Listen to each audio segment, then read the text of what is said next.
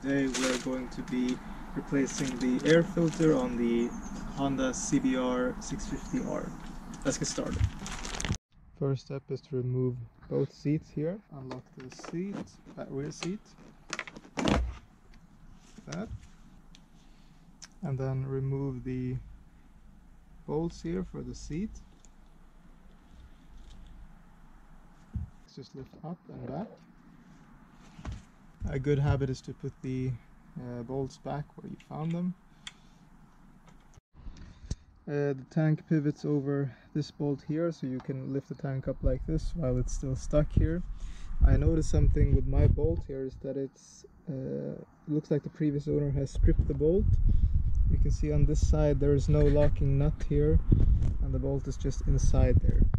So I'm going to run away to the local hardware store and get a replacement bolt for this later.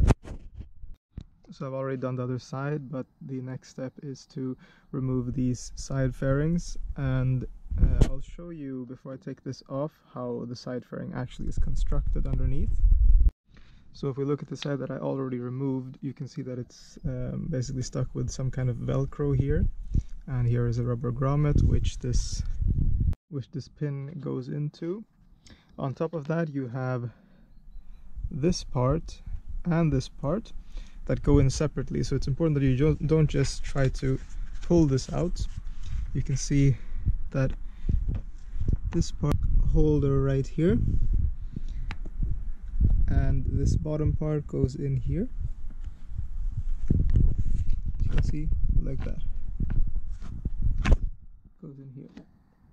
So when you're removing this back part, this part is going to be easy to remove, but this part you first want to lift,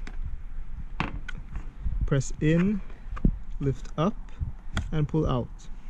So start by undoing this bolt here.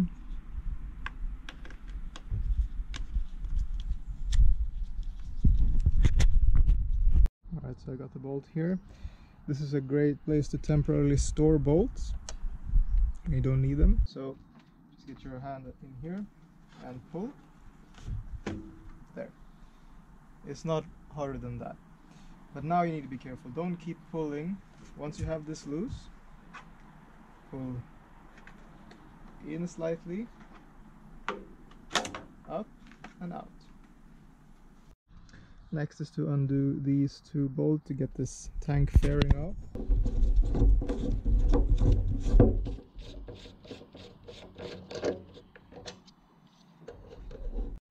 Now, before you start pulling and all kinds of things on this fairing, it's stuck in a few different ways. So one was these two bolts, and then there is also a pin, just like in the side panels, that gets stuck into this part, and under here is kind of like a plastic hook that goes underneath the tank. I'm not sure you'll be able to see it, but I'll try to show you when I get it off. So the first thing you do is pull this slightly down and out. Same thing here. You see, if I try to pull this, it doesn't move. And if I move it down slightly, there. I'll take it. Alright, so as you can see, there are these pins here and here. They both go in here and there respectively. Then you have the same Velcro mechanics in 4 different places, and like I said, right here in the edge there is a hook like plastic part, so don't try to just keep pulling it because this will break. It basically hooks underneath the tank in this area here, so you want to be pushing this slightly forward and lifting it out. Next is to undo this tank bolt right here, and the same one on the other side. They're both 10 millimeters.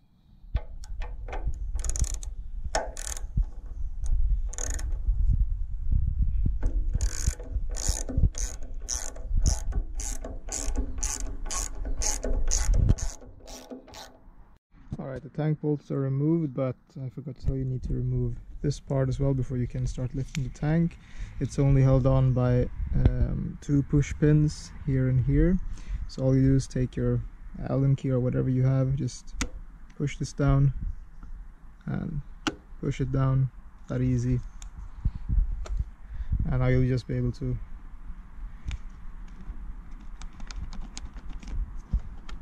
lift this up here. There you go. Shouldn't be anything in the way here. I should be able to just lift this tank up. So you can get something to just prop this tank up, and you could get access to this air box like this. And with this prop up like this, you can get access to all the bolts for the air box. But I need to change out this tank bolt anyway, so I'm gonna just remove the tank. So to remove the tank, you need to remove these hoses here and this one over here.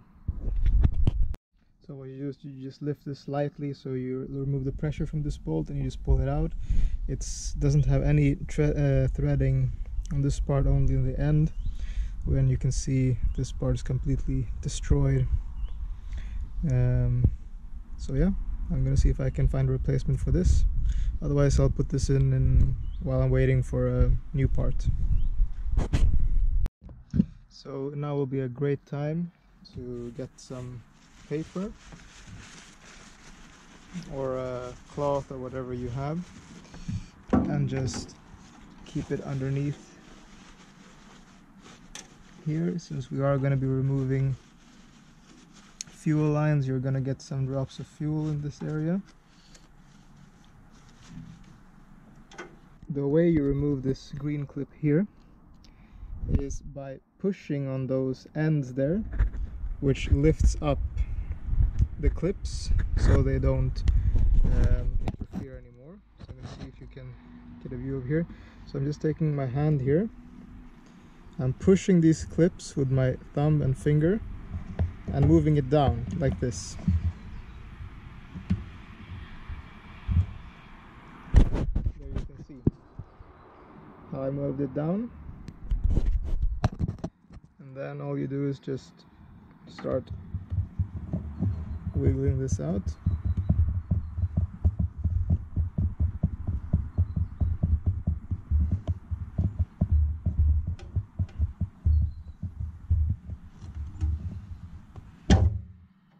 There, and the fuel comes out of this line.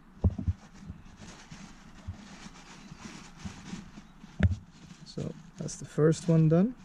Needle nose pliers, and just get this clip here, move it out slightly. That's all you need to do, not more than that. You can do it more than that, but it's not necessary. So if this is stuck really hard, just keep wiggling it from side to side. Try to have quite a loose grip first, and eventually this will happen. Just like so. And there we go. That's that hose, and the same way, just wiggling and twisting is the way to go. We've gotten all the hoses off now. There's an electric connector down here, which needs to be disconnected.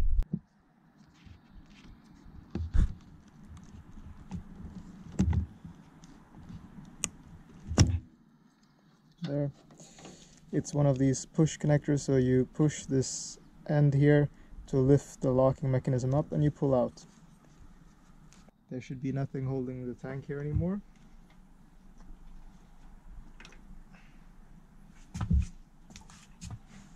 So what I like to do with tanks generally when I've been doing it on other bikes is to just have them rest against something like this. That way you don't risk having any of these pins getting bent. Just place it under here just in case something grips.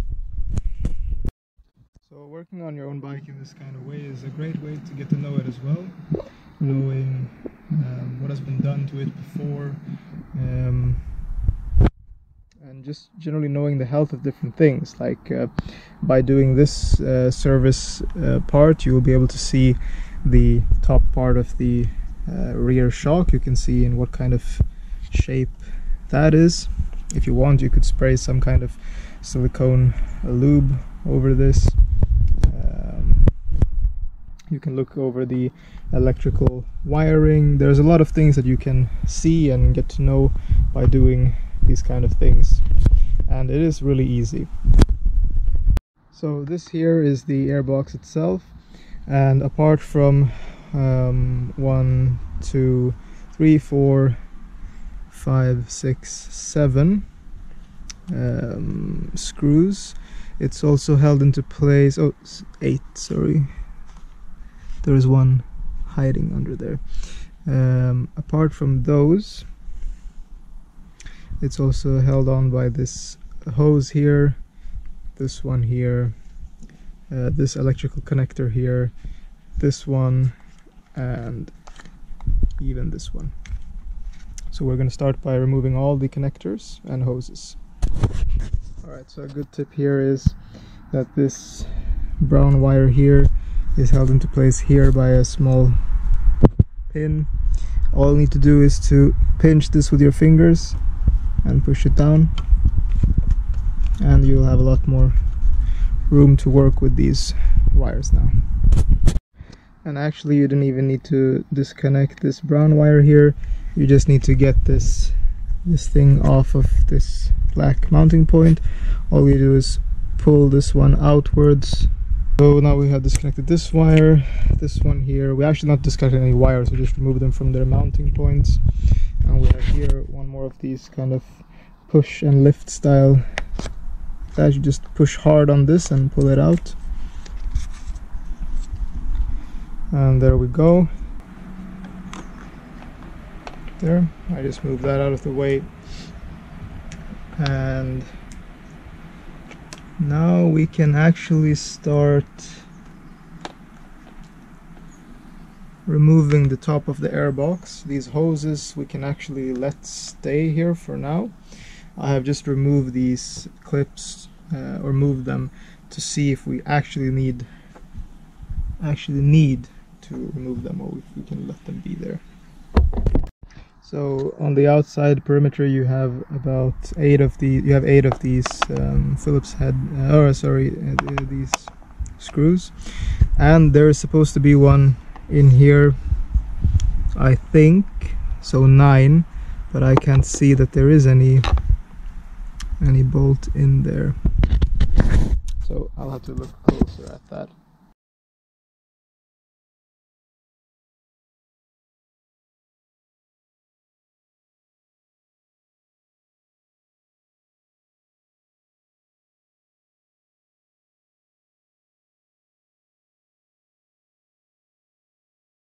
Hiding in here behind all these wires.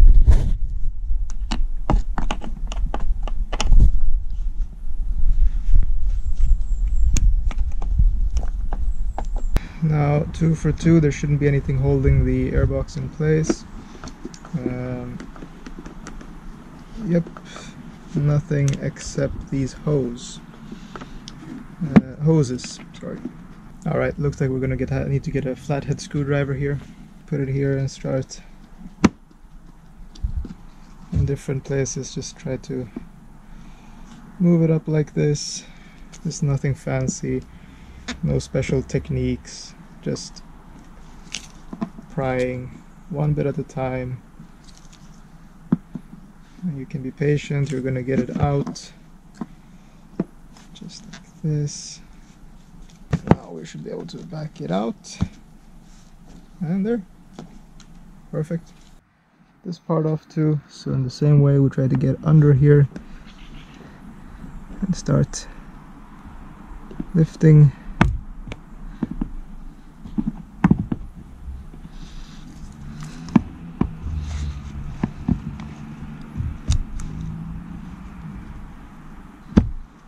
There. cut this part off. Oh, nothing. There we go. Throttle bodies, do not turn the throttle because they will open, and you don't want to risk anything weird getting in here. Move these hoses out of the way. These two bolts here, and I think this one, no, sorry, not this one, just these two bolts here.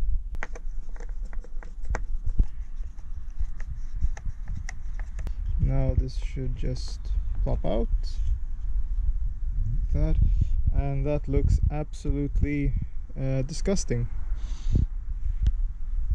So here there's even some mosquitoes. It looks like there's a rock there. It looks like it hasn't had anything ever done to it since, well, since it came out of the factory. This is terrible.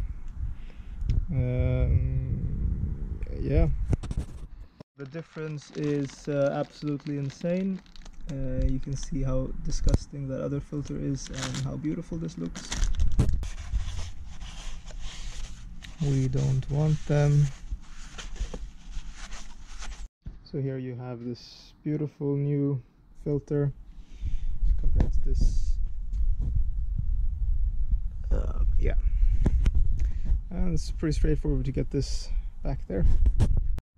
So getting this nice new air filter into place is nothing complicated.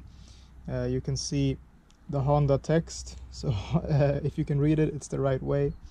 It's not more complicated than that, and it just slots in.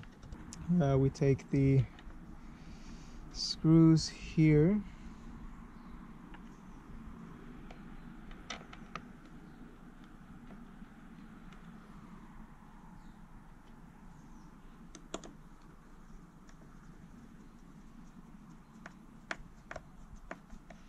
and just lightly screw it in there and lightly screw it in here.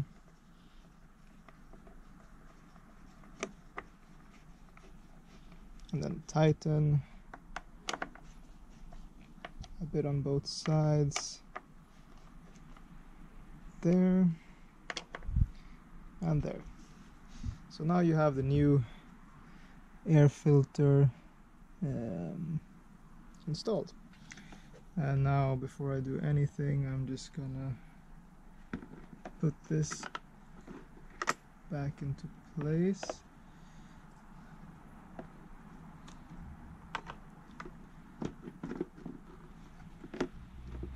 Like so.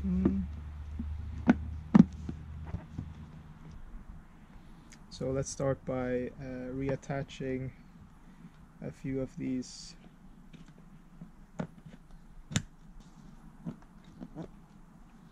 It's a lot easier to get the hoses back on compared to getting them off in the first place. You can even do this pin by hand.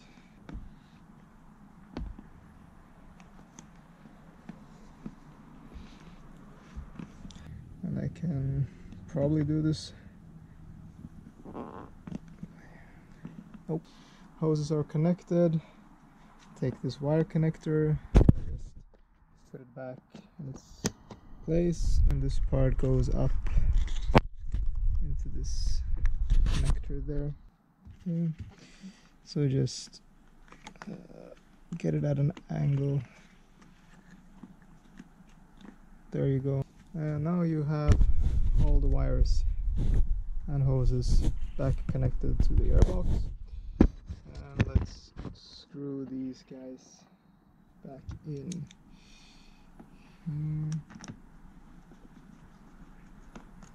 Very. I try to go as opposite as possible.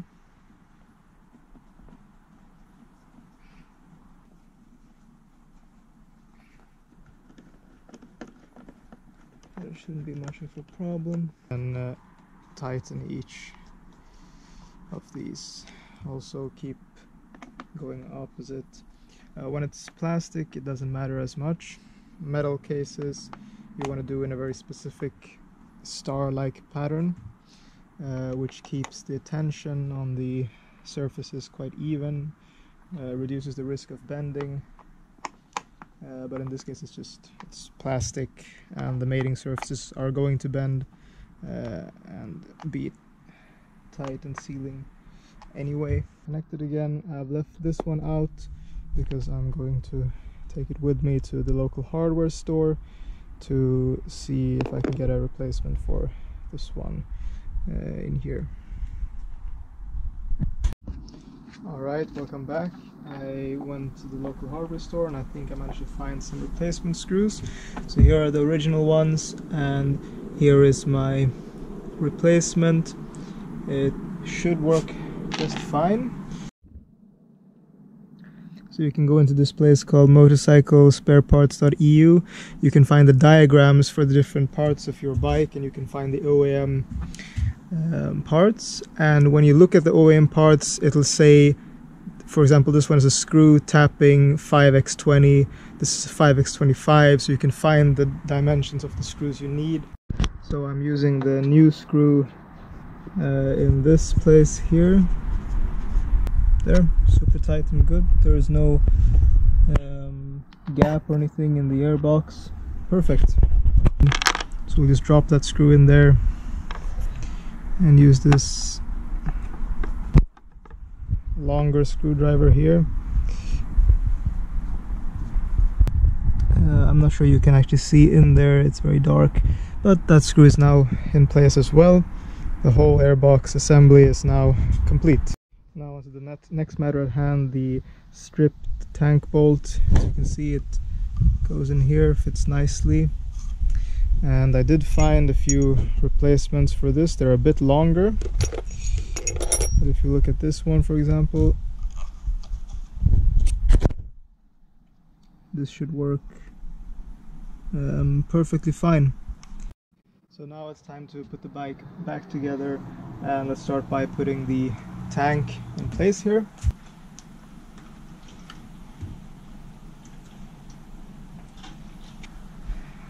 To do this, I'm probably gonna let the tank move forward a bit here, like so, and then I'll be able to find the hole properly like this.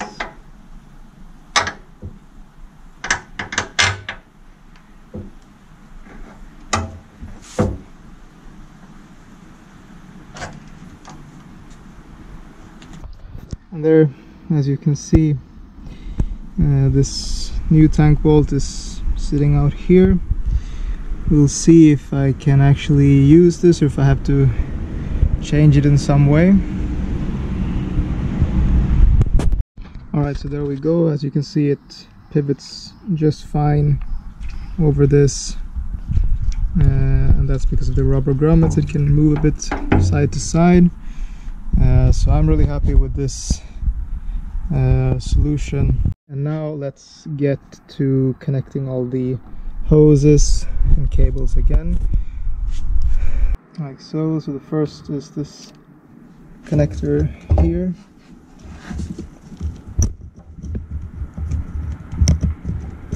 Just goes in like that. It's the green hose.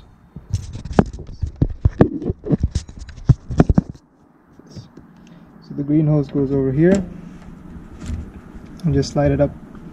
That's all you need to do. And this green thing is a locking mechanism.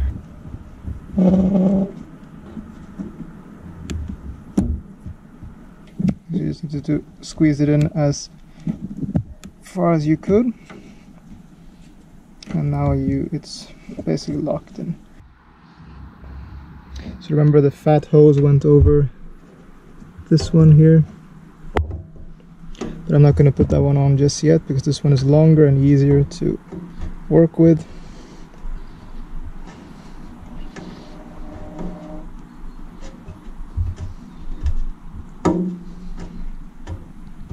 And this one now.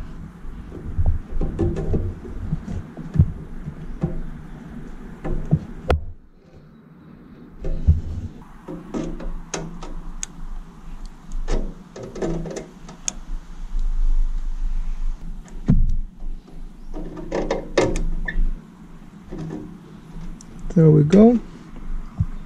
and this hose didn't have any kind of holding thing. Lower down the tank.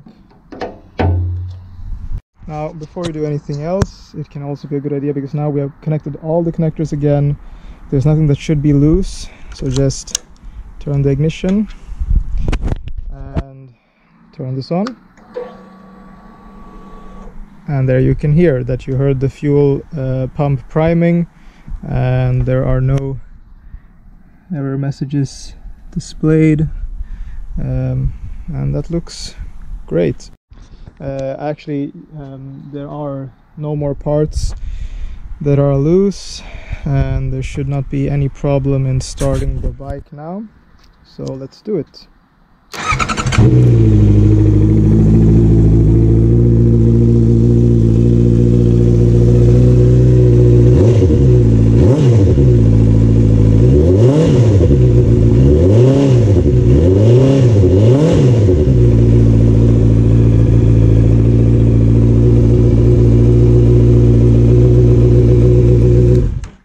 We can actually take the time to check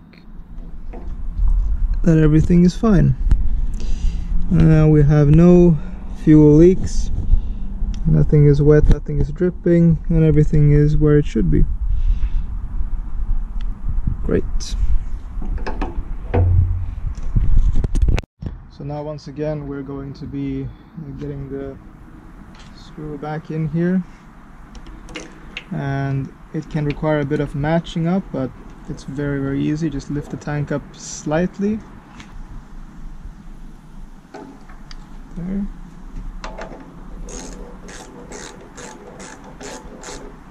So now we're going to be putting this back over the ignition, and remember this has 2 push pins on either side, so just slide it over like this. Under the gas tank there's a small flap, so it goes like there, and this is kind of like a rubbery seal, so you just push it gently over, push it nicely, so here you get a nice seal over the ignition. So you need to push this as far down as possible, like this, and then as you can see now I'm going to push from the underside, and you heard that click, and now you can see that it's flush, and this isn't going to move. We're going to use my favorite spot for storing bolts, back of the bike. So here you go with the, start by bringing it up here, and the hook goes first, like this,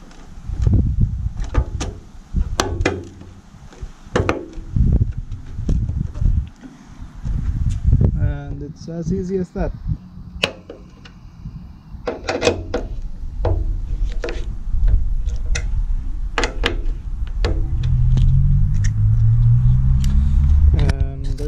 This front panel now also fixed. Next thing we're going to do is to start putting the side panels back on, and I'm of course most interested to see how it's going to go on this side. So now you basically just reverse engineer the mounting points. I need to remove the screw which I stored there. And so this part goes in and this part in the back, so you just feed them in here together.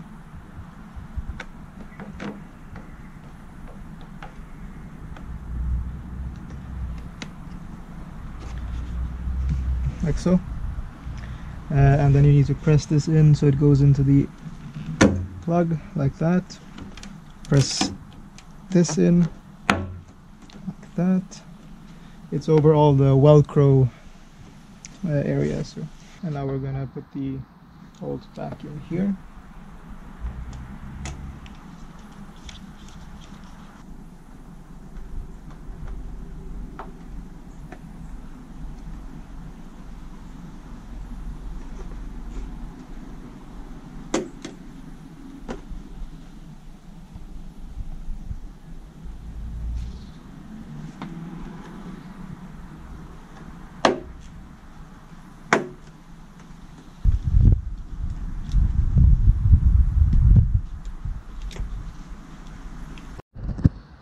Next step is to get the seat back in place.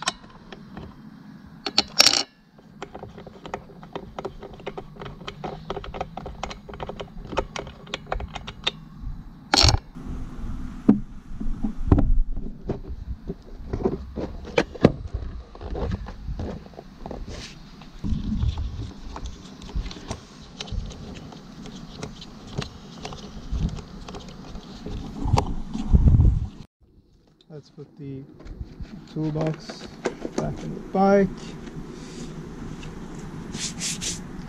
and the seat goes back. So that is how you replace the air filter in a Honda cbr650r, and I guess a few other tips which you probably won't need to deal with, but that I had to